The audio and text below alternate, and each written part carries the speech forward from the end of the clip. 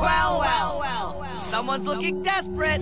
Thought I told you to leave me alone. I can help you, kid. You just need to hear out my demands. What crazy thing do you want anyway? To eat my soul? To rip out my teeth? Are you gonna replace my eyes with baby heads or something? Yeesh, kid, relax. All I want is a puppet. A puppet? What are you playing at?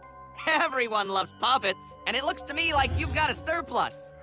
I don't know, man. Mabel worked really hard on these. Seems to me one little puppet is a small price to pay to learn all the secrets of the universe.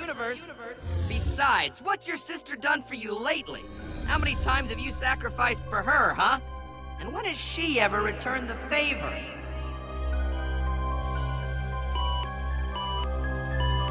Tick-tock, kid. Just one puppet? Fine! So what puppet are you gonna pick, anyway? Let's see. Eeny, meeny, miny. Ow! What? What? This can't be happening! What did you do to my body?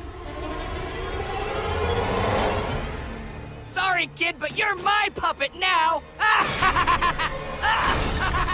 Oh my gosh, this can't be happening. This can't be happening. Whoa. Man, it has been so long since I've inhabited a body. Woo! Pain is hilarious. And 2 eyes?